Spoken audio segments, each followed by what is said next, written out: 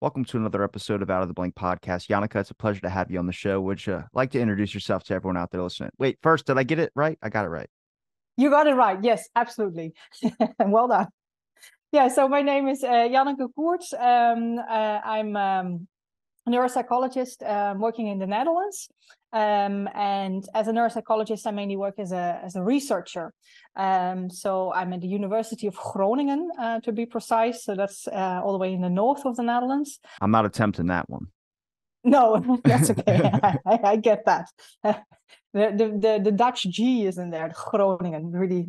But so that's where I am at this moment, and yeah, working here at the university, working in teaching. So I'm working in the bachelor program of psychology and also in the master program for clinical neuropsychology, and on top of that, I'm doing scientific research.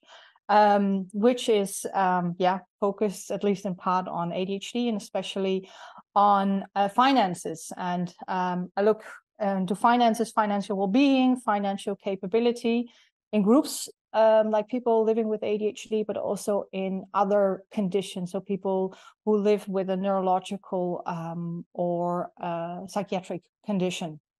So that's me in a nutshell. Can I ask about how you got interested or come across the work into ADHD, like where your interest stems from? Like, if do you have ADHD or is it well accepted over there as well too? In the United States, it's been completely kind of shut off and cut off from a lot of things. And I think over the past eight, almost maybe 10 years, it's starting to see a change, which is like great, right? When I'm like either an adult or out of school, like where was that when I needed it? Yeah. So I got started in it by collaborating with some colleagues who were already interested in ADHD and were working in that field already for quite a while. So originally, I did my PhD on Parkinson's disease, which is of course something totally different, and also approached that topic from a neuropsychological point of view. So looking into basically the cognitive symptoms and the affective symptoms. And then I met, we had a new professor here in our department, which was Professor Oliver Tuga. Maybe you heard of him. He's doing a lot of research also in the field of ADHD, and I started to collaborate with him. And so that's how I got started in the field of ADHD, and then started looking into also a lot of the neuropsychological aspects of ADHD. So that's where it all got started, basically. And over the last years, because finances really became my topic, as I said, not only in ADHD, also in other conditions. But one thing I really realized over time is that as neuropsychologists, we're often very much focused on looking into somebody's memory or how somebody, how their organizational skills are, how their attention is, and things like that, to say something about somebody's strengths and weaknesses, or to in one way or another contribute to a certain diagnosis. But what is very, very hard based on the materials that we have and the way that we work is very hard to predict what people suffer from in their everyday life. And this is a part, this everyday life, that I've found out over time. This is what fascinates me most. So what are people struggling with in their everyday life? What kind of issues do they have? And everyday life is, of course, again, incredibly complex. We cannot study it. That makes it also very, very difficult. And that's one of the reasons why it's very hard to predict also what people will deal with in their everyday life. But I do find this fascinating. And to narrow it down, I ended up and slowly started expanding there, working on financial well-being and financial capabilities, because our finances, I'm a neuropsychologist, so I wasn't trained in finances in any way, but we all deal with our finances, our household finances. We cannot in any way move around it. And it has such a major impact on our everyday life, especially when there's problems there. This is something that, I learned more and more over time, and I love the topic, and I'm really fascinated about it, and really want to, do something more there, because we hardly study this. If we talk about a lot of conditions like neurological conditions or psychiatric conditions, it doesn't matter which one. We're often very much focused on the symptoms. It's symptom A, symptom B, symptom C, and so on. But people in the end have to live with that condition. And finances, whether we want to or not, is a very important part of our everyday life. So that's where these two worlds for me come together. And I really think that deserves a lot of attention because it can go so terribly wrong. Yeah, the financial side of things is one of the adult problems that I think everyone starts to face. But when we talk about, like, especially in particular with ADHD, a lot of the stuff that gets stressed is the way that we function in society around other people of the general public as well, too. That's just impulse behaviors and things of this sort. Well, that would come with some risks to the financial side of things. Memory issues, not paying bills on time, being late to bills or whatever you have to say on that aspect of things. But then you have the impulsivity spending, which then comes in when we deal with things like anxiety and depression that start to manifest. So I'm curious, is there a distinct difference between different cognitive disorders that are either at like a scale from like 1 to 10 that's worse or better? I'm not trying to get you to rate the disorders, but when it comes to issues with the financial side of things, because I just hope I'm not the only one that's looking at my bills and being like, oh my God, which I'm sure that's a lot of people, but it seems like I'm the one that's hasn't really picked up the pace of how the whole thing works yet.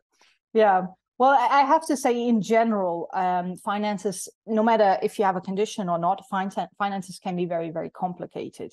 And we, of course, have relatively simple financial tasks. If you think about, hey, I need to get some groceries, that's rather straightforward. I do not know what your tax declaration looks like. Mine, I always find very, very complex, hard to understand. And I'm pretty sure there are many tasks, financial tasks, that are difficult for absolutely everyone. So I think that's something we have to keep in mind in general anyway. So finances are hard. If you ask me to sort of, on a scale from 1 to 10, say something about different conditions, that's very hard to do as well. I think if we talk, I can talk about an extreme. And an extreme case is, for example, people who are in the advanced stages of something like dementia. This is this condition is typically known for not only for losing capabilities to take care of your finances, but to have an independent living in general anyway. So really severe memory loss and severe cognitive impairments in general. I think in those conditions, it's very hard to take care of your own finance. Somebody really has to take over. If you talk about many other conditions, including ADHD, first of all, there's hardly any research done. So this is a field where we are just starting. But there are, minor difficulties in many people living with these conditions. So ADHD is one of them. That's at least what our studies show so far. And here we see some people who are really having difficulties with their finances. But again, this does not apply to everybody living with that condition. So I also think it's important to keep an eye on the individual and to look at what the individual living with a certain condition needs. Maybe he or she has no problems at all, but another person with ADHD might have problems. As a group, people living with ADHD, we do find that they have problems here, but that's as a group. I have to ask about, there's a thing with ADHD about job bouncing or career bouncing. It's kind of like hobby bouncing from switching to different topics. I would have to think that that would make a fluctuation on the amount of money a person's bringing in. So also their cost of living or their standard of living might fluctuate all the time, which makes it hard to pin down. I mean, there's a lot of people out there that have ADHD, but chose never to go to a doctor and get medicated. I'm not medicated for it, but because you're just told by society that it's in your head or you'll grow out of it or something of that sort. So you have a lot of people that are managing the best that they possibly can with the materials that they have at this point. Yeah. Yeah. So the job bouncing might be underlying it. So if it's about ADHD in general, we do not really know the cause. So as I said, the number of studies in this field is very limited. And I think there's a lot of work that we need to do. So it will keep me hopefully busy also for the many years to come. But what we do see, if we look more on the from the facts that we do know, is that we do know that people living with ADHD often have a lower income than those of the same age and those of the same gender and education level than those living without ADHD, for example. And that as a consequence of that, that they also have less money to spend on a monthly basis. It's of course a direct consequence, and have less money in their savings accounts. We also know that they live more often. Again, I'm talking about groups now, not about individuals, but they live more often with their parents, for example, when they are between the ages of 25 and 30, than those living without ADHD. So, and I can totally imagine that what you say is this going from one job to the next.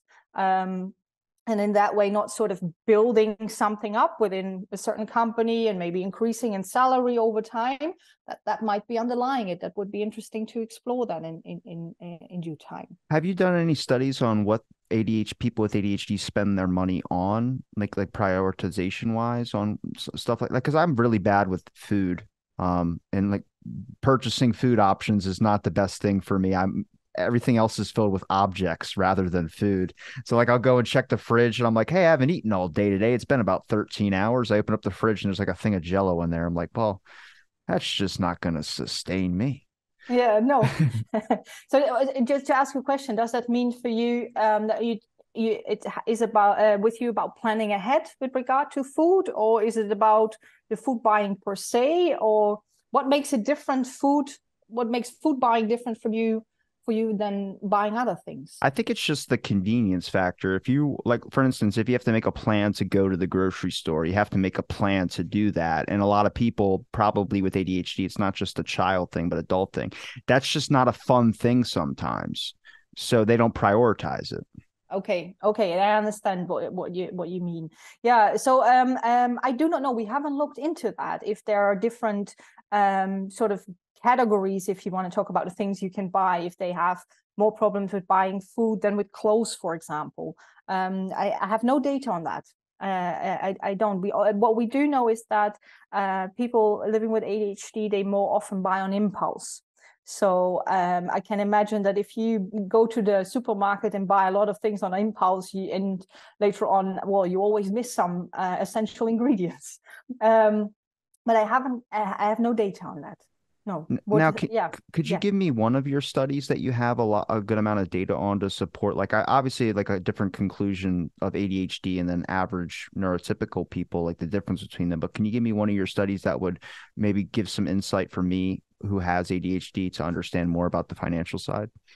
Yeah. So what we did in one study, we first, well, we have a whole test battery that we use. It didn't consist of different tests and questionnaires that we use to assess people with and without ADHD. Again, similar roughly with regard to age and gender and level of education.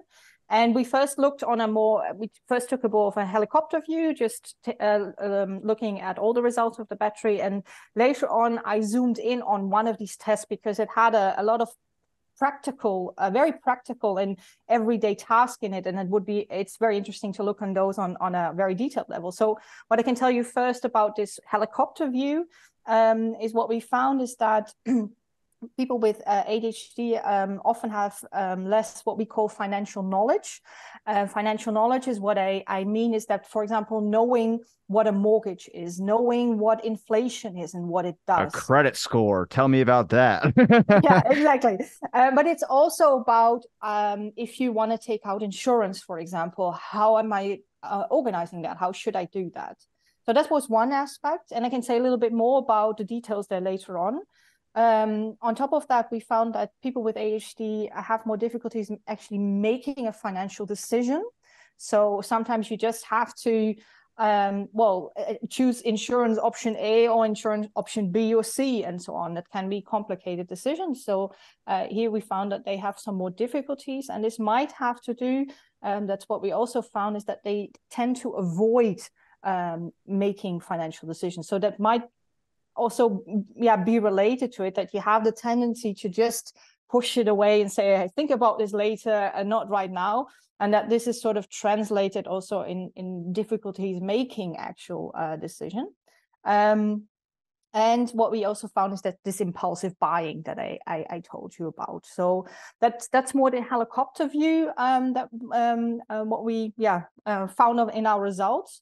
And then we zoomed in on these, especially this financial knowledge, and to look into in more detail and say, hey, we had very practical assignments there, and for example looking at a bank statement, looking at insurance forms, talking with people about the bills that come in, so everyday financial stuff basically.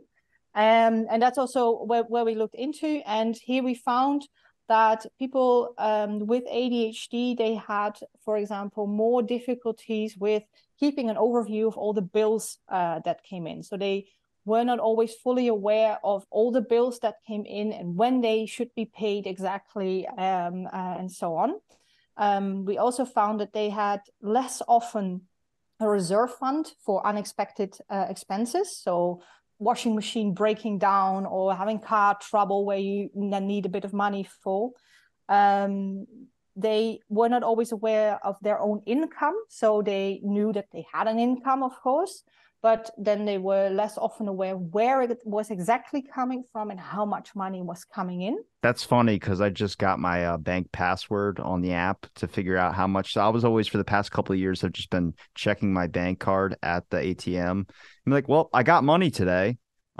Which now I'm like, wait, I can see it on my phone and how much I'm actually making this week. This is awesome. But then it's like I have to keep resetting the password because I forget it. Okay, yeah, that's it. Yeah, it's an essential detail, of course. Yeah. Let's see. What we also found is that if we talk about insurance plans, I do not know what they look like in the US, but here they are often rather complicated, so that you have many different options, a lot of details in it, especially about medical insurance plans, about kind of treatment you might use in the future. And that they had difficulties also comparing those. And we also found that, and that was also something that was rather interesting, I found that about 1 in 4 people living with ADHD in our sample also dealt with legal actions because of debts that they made. So that was a rather high number, because in our control group, it was only 2% of people, while it was around 25% in our ADHD group. So many also deal with legal trouble there. So like legal actions, like not paying back debts, and also like could taxes be a problem as well too if they don't get their taxes in on time? Could be for many different reasons. We didn't ask for what was the reason, so what kind of debts did you make? But we know, for example, they did a very large population study in Sweden, which was very interesting. And they looked into the arrears that people with ADHD made in certain periods of time. And this was in many different areas. So it could be that people were behind with paying taxes, or that they got a speeding ticket and didn't pay that, or that they were behind in paying the alimony that they were supposed to do. So really, you name it, and it was on the list. So it could be all over the place. So it really depended, and that's how I interpret it, on the individual and what was relevant in their everyday life. And that's something then, if you look on a group level again, you see a very varied picture, very heterogeneous picture in the end of where the money trouble is. So we didn't ask if we talk about the legal actions that were there for what kind of debts that were underlying this, but we do know that, at least in our sample, that 1 in 4 people with ADHD actually deal with these kind of issues. And what was also very interesting, what I found, is that 1 in 3 would actually like for someone else to take care of their finances. That's so actually that they do not. Yeah. That's actually pretty interesting, because there's if you look this up about ADHD and relationships, a lot of people that have ADHD tend to find a partner who is more organized and more put together when it comes to their work and lifestyle. And in their specific example was someone that could do the bills and be able to handle the more financial actions. And that's just interesting to me. It makes a lot of sense. I mean, I'm not gonna lie, my past girlfriends were all pretty good financial wise. I was not the best. They're like, you have to pay this. I was like, all right, yeah, go ahead. You know what my card password and everything is. Yeah, exactly. You know what? Maybe, yeah. You know, of course, we all have our weaknesses, and maybe you indeed, if you think about romantic relationships, you look for somebody who can sort of complement you in certain areas, and then it might be in these areas. Because there was a very recent study that came out a few months ago that also I thought was fascinating, because what they asked people with ADHD, they asked them all, what are your needs, and especially what are your unmet needs at this moment. And one of the main unmet needs that was mentioned was actually financial support.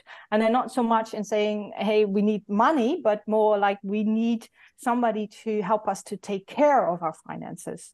So that adds up to what you just told me.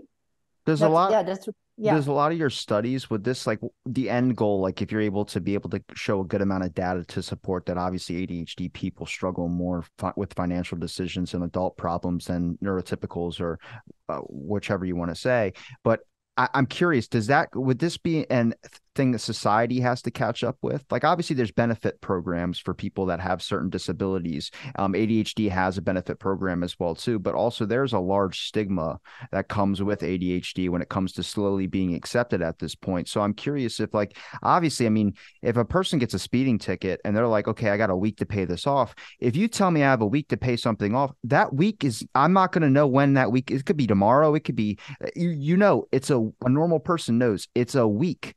But for a person with ADHD, that time does not exist. That's something in the future. And then it gets here and then it gets late. And then next thing you know, you're in jail, or you're paying a ticket, or you're paying a fine, or whatever it is. So I'm wondering if I mean, obviously I would hold myself responsible, but also at the same time, should there be more easier restrictions, or at least a leniency when it comes to someone who does have some type of cognitive disorder? We'll do it with other things that are more serious, like Alzheimer's is a serious one. Dementia is a very serious one. ADHD, I'm not comparing those at all. I'm just saying that it's still getting recognized as a disorder, and we should start looking into it and at least talking about it a little bit more to maybe get society to meet us halfway in this issue. Yeah. Well, that's a very interesting question. I think what is going on in this field, at least that's how I experience it, is that at the moment we do not have enough attention for this topic. So I think in general in society, we need a lot more understanding for what it is to have ADHD, and to basically get information out there, whether or not you work in a supermarket, or whether or not you work in healthcare. I think having knowledge about what it means to have a certain condition, including ADHD, is very beneficial, just as you say, because there is a lot of stigma there. If people indeed need to be lenient or not, I do not know. That's very hard to answer. I think what is for now important, and that's also my sort of bigger aim, and that is not only applying to ADHD but also to people living with other conditions, is that we have to be aware that if we talk about finances, that this is already difficult in general anyway, and that it might be even more difficult for people living with a certain condition, and that we have to, first of all, learn about it, what kind of problems people run into, what the consequences of these problems are, but also that we need to invest literally time-wise, money-wise, into support programs, whatever that may look like, even if it's only a website with information about how to organize something, let's say how to organize your insurances, or that there are certain apps available that people can use. And preferably, that would be sort of the ideal thing to do, is that we can also adapt these, let's say we make an app and we adapt this app and make one that is specific for people living with ADHD. So for example, what you just said in your example, if it's about, if you have to pay a bill or the ticket that you have within a week, that maybe your app can then help you to remind you in one way or another, just so to make life a little bit easier. Because I think when it comes down to finances, and that's just in general, we have a very much a approach that is about one size fits all. So we all have to follow a certain rules, a certain path. This is how it works, and this is how you should do it. But I think here, and people working in finances might have a totally different view on these things, but I think a bit of flexibility there would, in general, not only for people having ADHD, but in general, would sometimes be good, just to adapt it a little bit to the person and their needs, instead of these rigid, rules that are sometimes there. I know that they have to be there, but maybe we have to look a little bit more on what individuals need. And we need more understanding about what's actually going on. Now, is it hard to, when you're doing samples and you're trying to get more study, like people involved in your research, like are people open about speaking that they have ADHD and trying to get those control groups? And because I feel like for the longest time, I always kept it quiet. You weren't supposed to really recommend it to your employer that you had ADHD, because then they would kind of look at you a little bit different. Yeah, well, I must say that if it's about recruiting people for our studies, that this runs via hospitals. So these are already people who go to a hospital to get a diagnosis. So, and this is where we then usually ask them and say, hey, we have a study running. Would you be interested in participating? So when we talk about that, I do not really have problems finding people, but I can imagine what you just said, that I would run into more trouble when I would, for example, just have an advertisement in a local newspaper and saying, hey, I'm looking for people who have ADHD. That might be more difficult. On the other hand, and that's something I have to stress, of course, if somebody participates in our studies, this is something that we do completely confidential. So we meet one-on-one.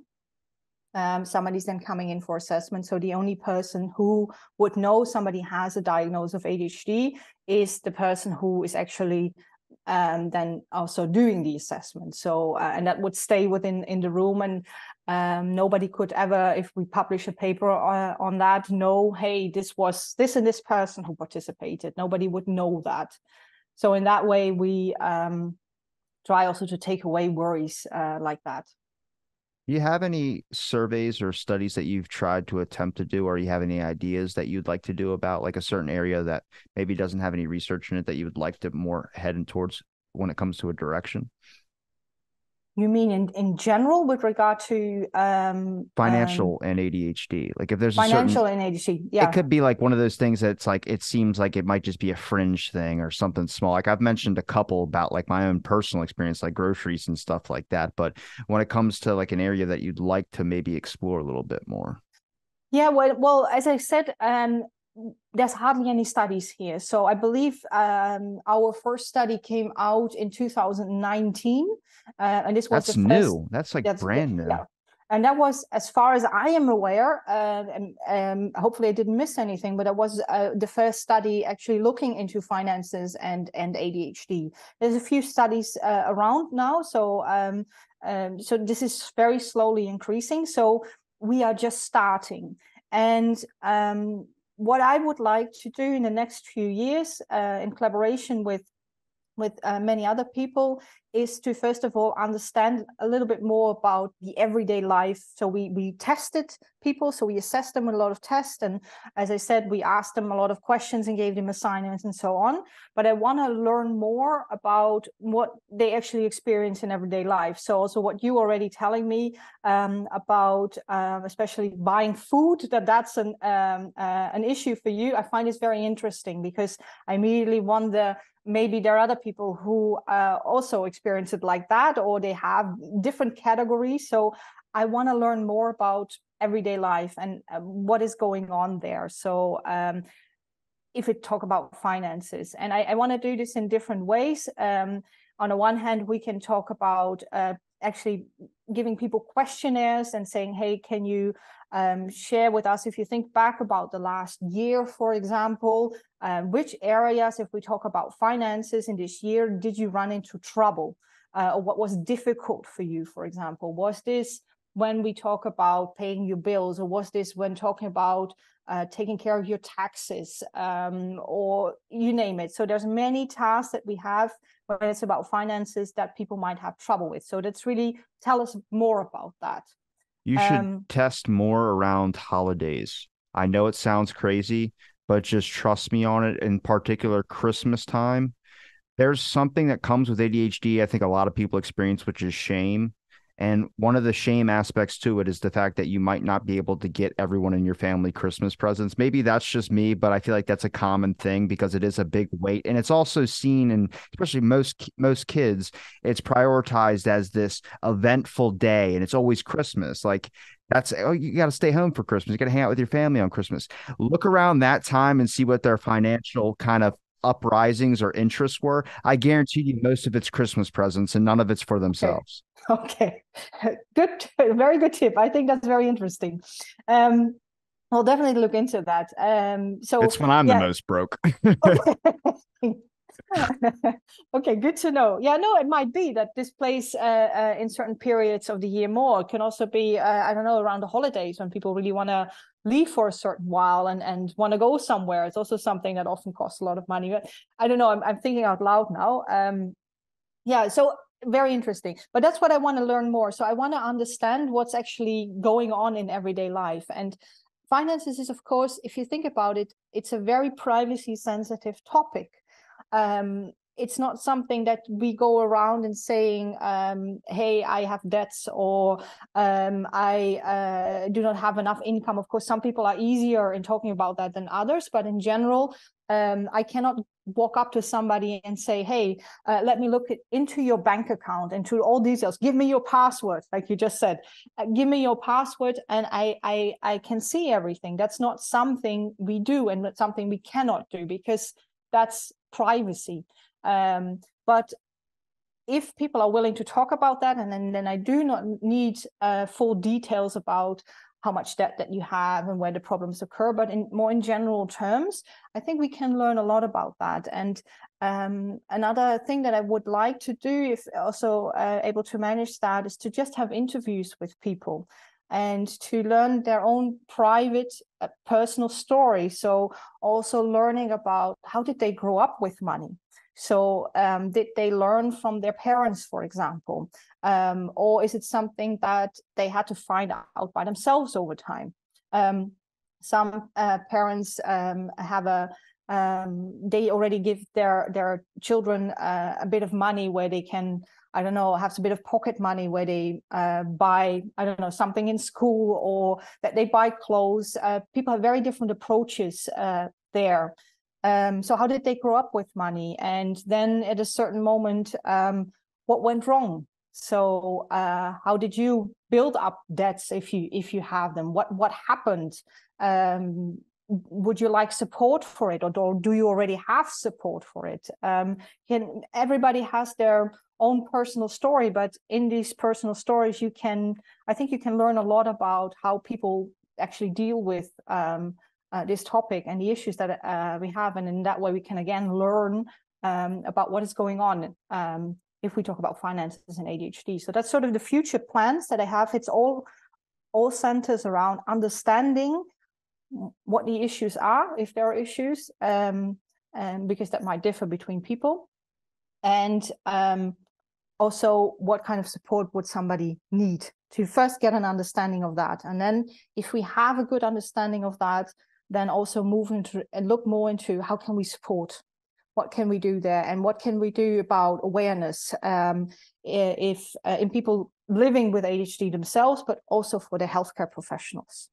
Why did it take so long for someone to think about the financial side when it comes to ADHD? I mean, is that with the stigma, or is that the privacy information? I'm guessing it's probably a mixture of the two, but I would have to think that there's plenty of research out there about personal care when it comes to an ADHD person, either doctor's appointments, things of that sort. I'm sure we're neglecting in that. I don't think I've been to the doctor in like 4 years. It's not that I don't trust doctors. It's just it's like 20 minutes away, man. That's pretty far. I think yeah, true.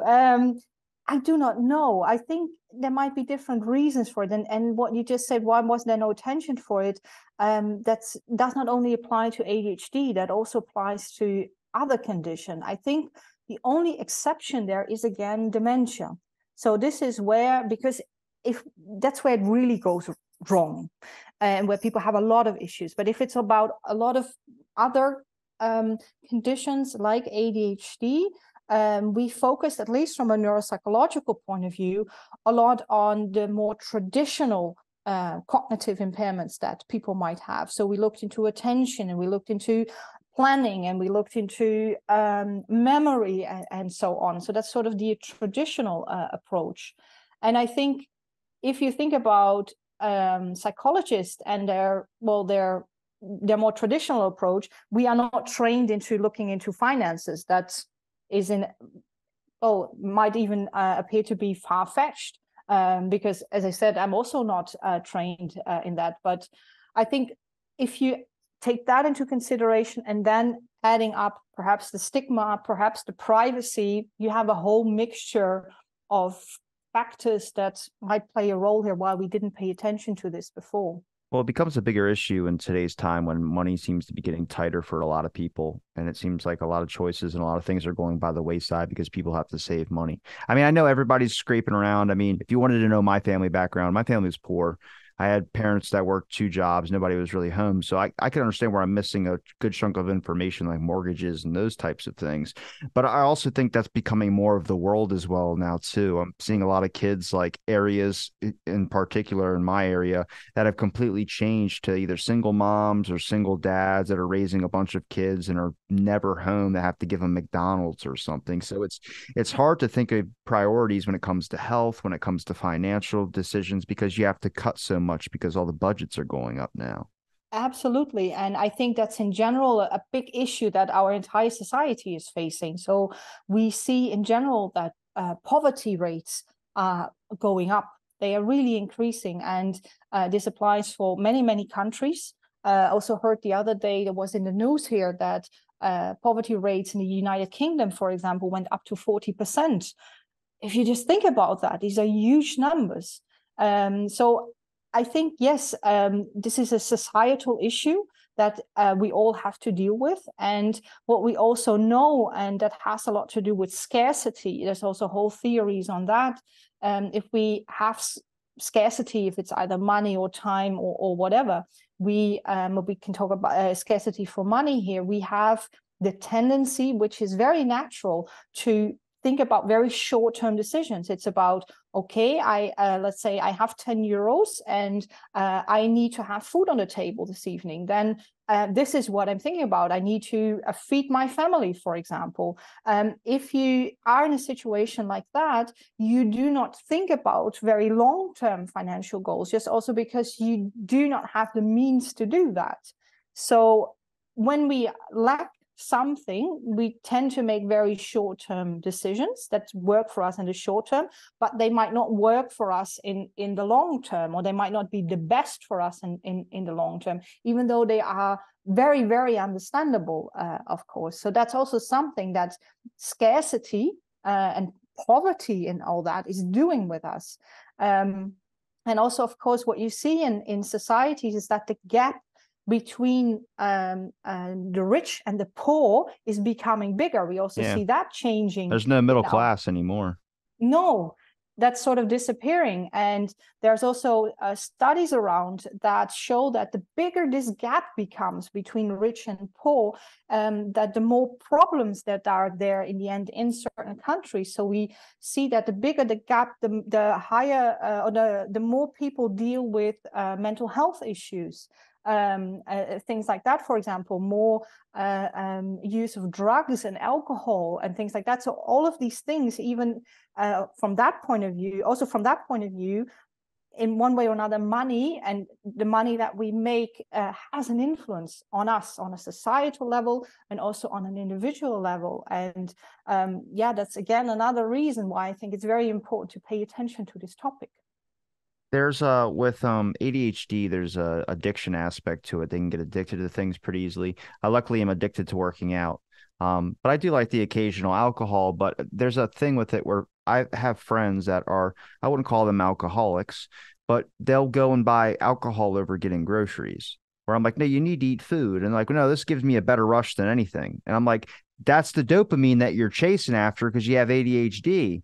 So like you're only creating a cycle there. And I only think that it gets worse, especially if you think about if someone has to budget with their money, they can't afford groceries, but they have just enough to get a bottle of booze or something of that sort. I mean, I live in the third most dangerous state in the United States, which is Baltimore, Maryland. And there's people all over the street either nodding out on heroin or something like that. And it's like it's not a class issue. It's just there's no money here. We're severely poor in certain parts of this area. And that's why these neighborhoods look like this. It's not that these are bad people. They're just standard cost of living is 1975 and the average rate I think per hour is 13.25 minimum wage. I'm like there's not it's that those don't match. And I would have to think with your research, this has to fluctuate a lot with the financial side of things because of the fact whoever's president, who, at least for the United States. I mean, I know maybe your research is focused somewhere else, but I would have to think when you're looking at the financial dealings, that's war that's going on. That's anything that can cause the market to shift. Yeah, yeah. Well, my studies mainly take place in the Netherlands and also in Germany. So we have collaborations with Germany. But these countries are, if we think about wealth, relatively similar. They're, of course, not the same. But I think also here, of course, there are gaps between the rich and the poor. And also here, there are people who are showing that this gap is becoming bigger and bigger.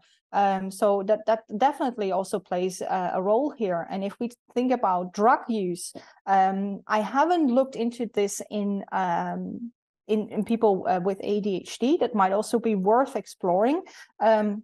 In due time, but we have studies running at the moment also on people going through psychosis, and in them we also see they report then also a drug use, and we also ask them about how financially dissatisfied that they are. And what we found is that the higher their financial dissatisfaction, the more drug use and alcohol use they often have. So I think drugs are also used and also alcohol to sort of deal with certain situations, to numb certain feelings perhaps also. So it's often also these short-term decisions, as I said, with scarcity, that might not always be the best for us in the long run, but it helps us right now. This is what I need right now. But yeah, that doesn't help in the longer run. And on top of that, it's often rather expensive. So alcohol is not cheap, drugs are not cheap. So you spend also a lot of money on that, and then you might have less money for food or for clothes or some other basic needs that you have. So even though the situation is different between the US and countries here in Europe, I'm pretty sure that the general picture is more or less the same. So people, yeah, they are in a situation where they use drugs to deal with their everyday situation. But yeah, it's financially, this is not always the best thing for them.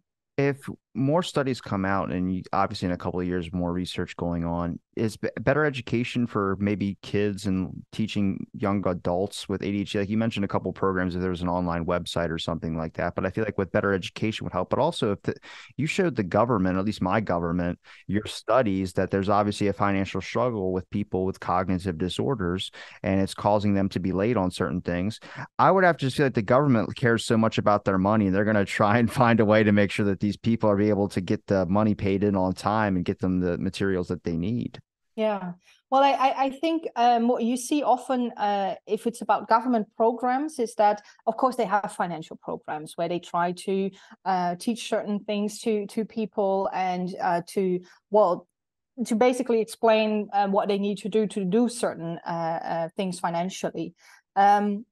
What is the problem, I think, with these programs, even though they are meant well, is that they are often not there at the right time. So, for example, it might be that I'm now in a course and learning about tax declaration. So I'm right in the middle of that, but my actual tax declaration is months away. So by the time that I actually need to do it, this information went to the back of my mind, and I do not have the details. So it's not there at the right time. So that's one thing. that's often, I think, going wrong with these programs and why it does not work out in daily practice. And another thing is that here again, it's about one size should fit all. So I think if we talk about these programs, they do not take into account what is difficult for people living with ADHD or what is difficult for people having a psychosis. It should just fit everybody in the population. That's, of course, a rather straightforward approach, but not always the approach that has the best results. So I think also to move forward, we need to learn what the issues are of people with ADHD, then, for example, and what they need in their financial programs. And it needs to be flexibly available, so that if I think about my tax declaration, that I can actually look up somewhere and what I need to do, and not think back about a course that I had, I don't know how many months ago. So that's something I think we have to, at least a first step into improve these entire situations. Are you able to separate like the difference between a person who has ADHD that's medicated and a person who's unmedicated? Does the medication help with any of their financial dealings, or is that just something that's hindered by both of them? I do not know. So we did our studies in people who are unmedicated. That's what our study focused on. I can imagine that medication has an effect. So we know, of course, in general, that medication can have effects also on cognitive functioning, so on attention and planning and so on. So I can imagine that if we study a group of people who are medicated and maybe compare them ideally to those who are not medicated, that we find some effects of medication. But at the moment, I do not know. We haven't done any studies there. Because I took some Adderall and I painted a really good painting and cleaned out my car, but didn't do anything with my taxes or my bank account. For next time. Got to prioritize. You got to prioritize, absolutely. Yeah, but I do not know. I can imagine that there are effects, but I have no data to support it. Have you reached out to any other ADHD researchers or anyone that focuses on certain areas that are maybe not deal with the financial side of things, but more of the emotional and kind of the things that would lead to some like the impulse buying and some of the memory issues?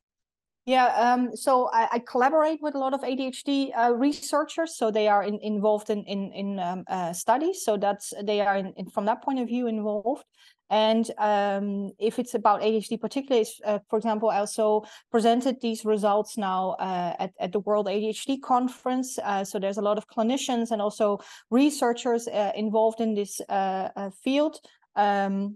And we presented the results also there. So that's how I try to inform everybody. And also our papers, we make them publicly available so that they are not behind these sort of payment walls and are only accessible for the scientific community. So that's how we try to get more awareness of that. And I that's why I'm happy to also participate in podcasts like what you are doing today, just to very slowly, and that's unfortunately often takes a lot of time to expand on all this and to provide people with a lot of information. So that's how we've been reaching out to the community so far.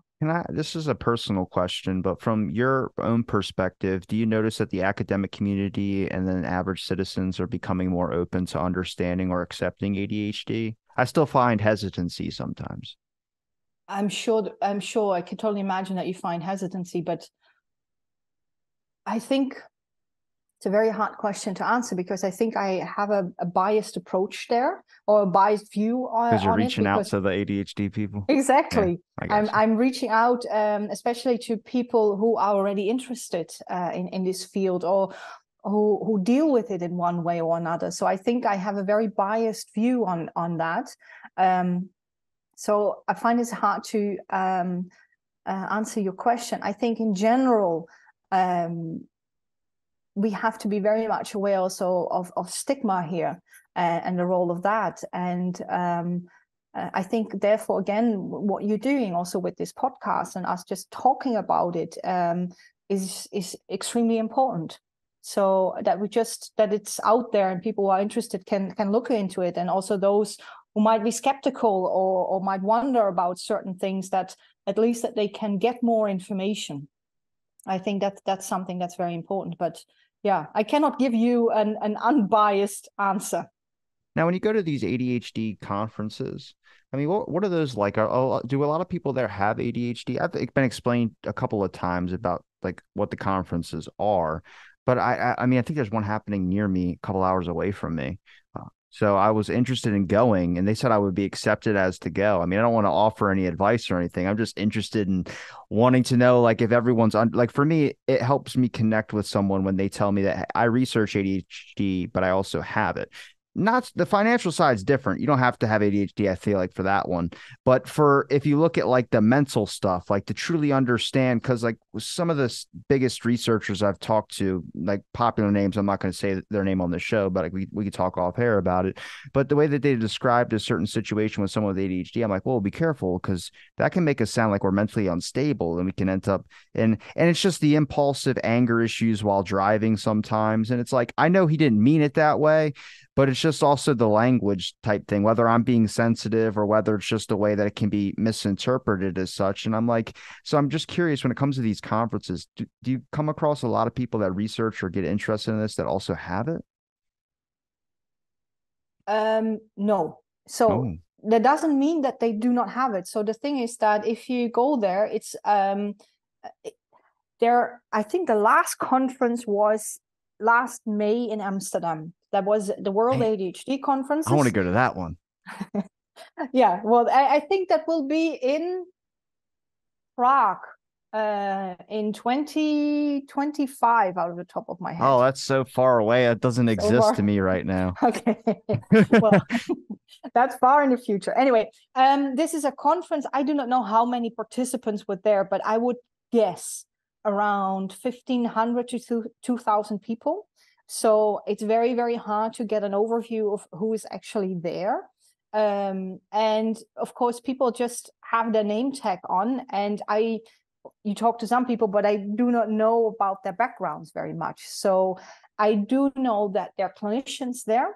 I do know that there are researchers there. I also know that there are people there who have ADHD, but I do not know how many people are actually there with having ADHD, how many clinicians are there, how many researchers, and also if you talk about researchers who have ADHD, this mixture, I cannot give you any idea about that. So that's also, of course, do people even open up about that? That's, of course, a big question. So I don't know. I hope.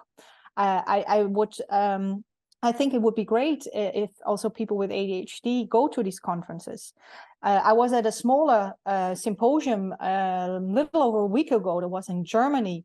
And that was that was a small group, around 60 people. Again, a mixture of healthcare professionals, researchers. And there, in these smaller groups, you become more aware of who's actually there. There were several people also having ADHD and coming to these presentations to learn more about that. So then you're more easily in contact, I feel. But in these big conferences, a lot of information is also lost in numbers because it's huge. Yeah. Yeah. So I do not know. That's basically a very long answer to tell you I do not know. You mentioned potentially wanting to interview people with ADHD. And having certain questions. Is there studies? I mean, do you have any studies that you're trying to work on that you need certain individuals of a certain? Does it have to just be ADHD, or are you looking for any other cognitive disorders as well too? We look also in other cognitive disorders. So we have at the moment a big study running into psychosis, what I already told you a little bit about. And we will now soon start a study that looks into everyday finances. So how did you do in the last year in many different areas when it comes down to household finances? In people living with various disorders or that might also have cognitive impairment. So we want to look into people who also have been diagnosed, for example, with an alcohol use disorder, with depression, with ADHD, bipolar, schizophrenia, exactly. That's also part of the psychosis, of course. So we want to learn also from other conditions here, because I think it's interesting to look into what is going on in a particular condition, but also to look if there's differences and similarities between these different conditions. So what does everybody need, and where do they run into what is going well, but also what is not going well? So yes, we do plan to do that. The data collection should start soon. So. And is there a place where people can find any of your links, any works that you have out there? If you have a Twitter, any social media handles? I don't have Twitter. I every now and then post something on LinkedIn. So that's something I have. And I have a personal page also from the university that I work for, where all my scientific articles are also listed. And if people are interested, I'm also happy. They can contact me also via email. I'm happy to provide them with our articles, for example, or more information. Then feel free to contact me. And I'll link your ResearchGate and all the other stuff that you have on there for people to be able to click and check out some of your work. I really do appreciate the work that you are doing out there for not just ADHD people, but obviously anybody that's coming or having issues with cognitive disorders when it comes to financial stuff. I mean, that's important. I didn't really think about it until I came across your page and I was like, wait a minute. I was like, that's right. I was like, well, I'm not just a financial loser. I don't have to keep gambling. There's another one, another addiction that people get sucked into is the gambling stuff. And I mean, you got to think if you're worried about how much money you're going to be making this week and you don't have enough, maybe you can go gamble it and see that's bad risk decisions that comes with ADHD. Yes, I wouldn't recommend that. In our studies, we, by the way, didn't see that people with ADHD took more risks. So, but of course, in some of them, gambling is an issue. So I think we have to also replicate our studies. That's something that's very important because we never know if there's bias in there or not. But yeah, I think on an individual basis, we didn't find the risk taking, but it doesn't mean it's not there. So we have to keep an eye out as well for that. And I think it's great what you say also about being that you appreciate this topic, because I think it is very important to look into that, because the more I work on this topic, the more I also see how important it is, because you hear really terrible stories sometimes about how things can go terribly wrong and the trouble that people get into. And there's of course financial trouble, but this financial trouble has massive influence on their everyday life, and it can be in so many aspects that you have to think about where your next meal is coming from, or where to buy your clothes, but also whether or not you can still do your hobbies, for example, because being a member of let's say a sports club or whatever kind of club you're on, or going to the cinema with your friends, or meeting them for dinner, or whatever you like to do, we live in a world where everything is costing money. So if you do not have that money and you are in trouble in a minor way or even in a major way, it impacts you. And not only financially, but also socially and mentally. And I think, therefore, we have to also in healthcare look into household finance. Well, I'll be sharing this episode. I can promise you that. I appreciate the time, and I'm going to link all your links in the description for anybody listening. You can check out the description of this podcast episode and find all her research links. And thanks everybody for listening to this episode of Out of the Blanket. Stay tuned for our next episode.